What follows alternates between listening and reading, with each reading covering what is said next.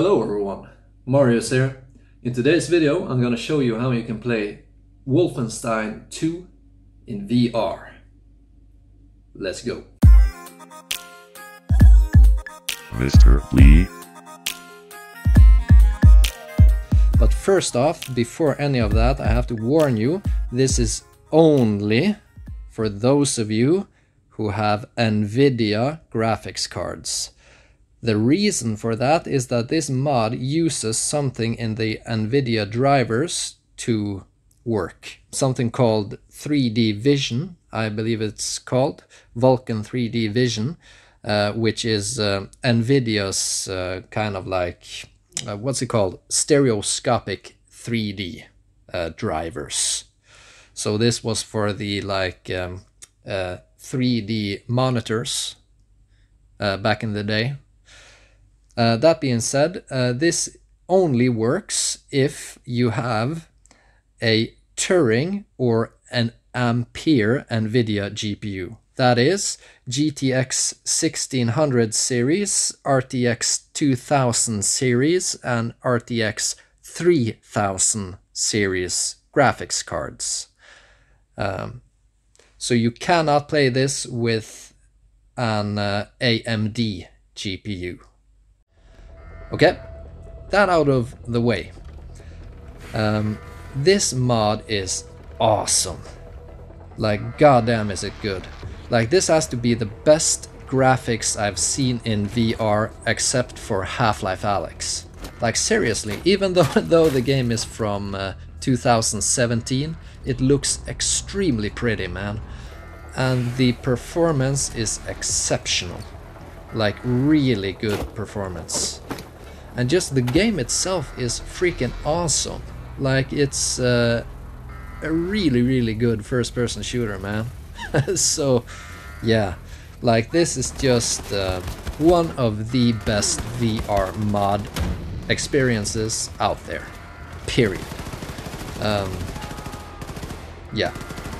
That is my opinion, but like the mod author here, the creator of the mod, has gone to such lengths to make this as playable as it is. Like, I see it everywhere, and like he's done like the foveated rendering to increase performance, used upscaling to get the performance as good as he can, and like everything.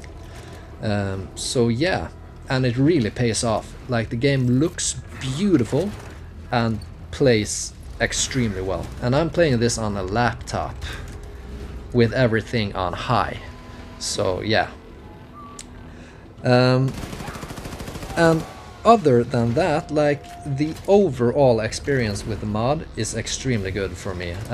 Like, the cutscenes being displayed on like a monitor floating in space in front of you is kind of like normal now in many like flat screen to VR mods, and they even did it with like Resident Evil 4, and the way they did it here works really well as well.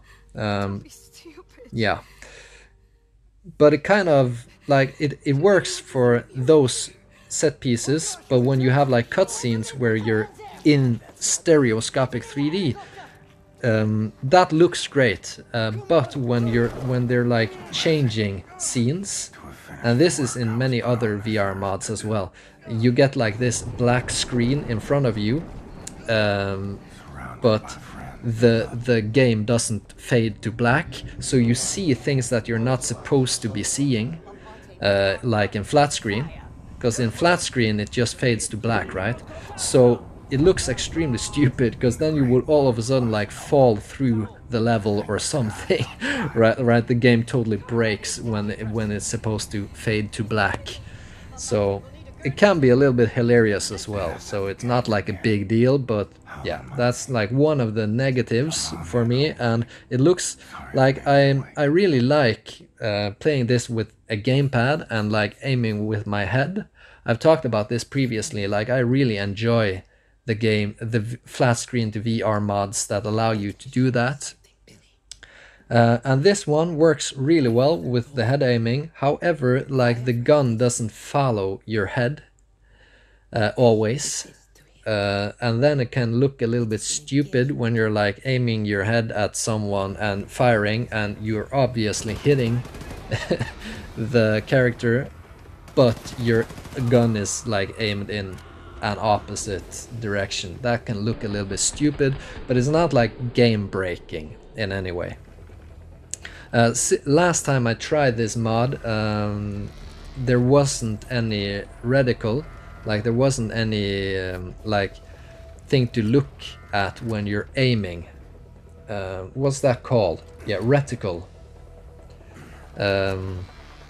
So you would like have to aim blindly, and that was like, I just had to put the VR mod away. It looked just as beautiful graphically, but that was such a big issue for me that I couldn't play it. Thankfully that has been fixed. Last time I played it, I also tried playing with motion controls, and I was not satisfied with that. Like, it was a cool little experiment, but it did not work for me any well. This time around I only tried playing with the gamepad. I did not try to play with the motion controls. So yeah, I can't tell you if that has gotten any better, but like, play it with the gamepad, man. Like, the game was made to be played with a gamepad or mouse and keyboard, but when you have head aiming, I really don't see why you would use mouse and keyboard. Like, just play it with a gamepad and with head aiming. Yeah, so like, I only pretty much have positive things to say about this. Looks extremely good, plays wonderfully. Yeah.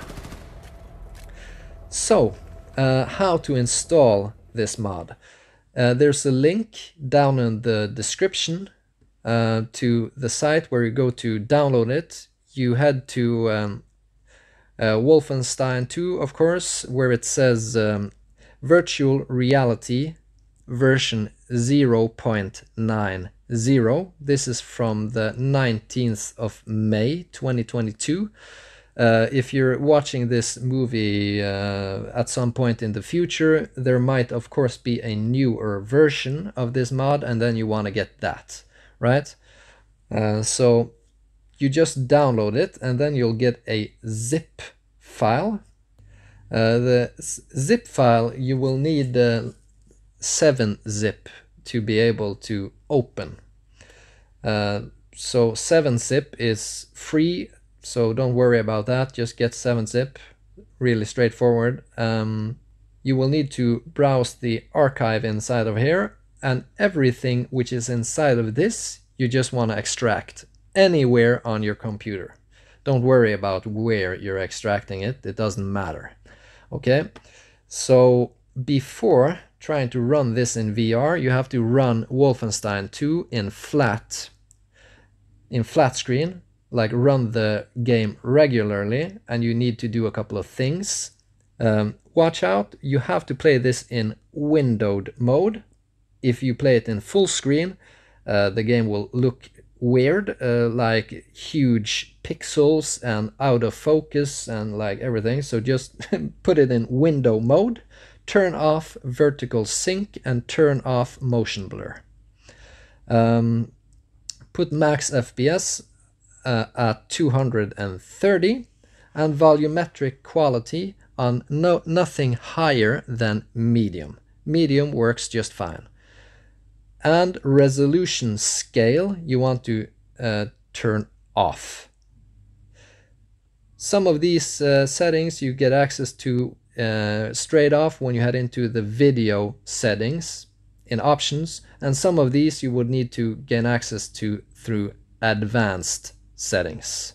Okay, all of this is listed in the readme. Just watch that you actually do all of this, and if you're having any issues, just look through it again to see whether or not you forgot anything, because yeah, I had some issues with this stuff.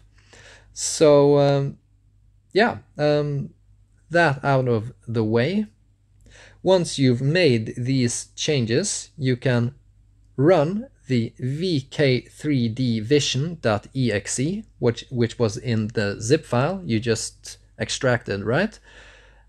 Just keep that open and then boot up the game. The game will now boot up in your headset. Okay? And that's pretty much it. Some things that I struggled with. If you want to turn off the information stuff that's in front of you when you're using a gamepad, you just press down all of the triggers on the back of your controller, like your right bumper and left bumper and right trigger and left trigger all at once, and then it will take away the options stuff, like the VR info options stuff. I don't know what to call it. And if you want to recenter, you just click the right and left trigger at the same time. That's it. That's pretty much everything you need to know. So yeah, do enjoy, folks. Like, this is one of the best VR mods. Really sad that the AMD users can't experience this mod, because it is great. Yeah. So yeah, enjoy. Thank you guys for watching this video, and I'll catch you on the next one. See ya.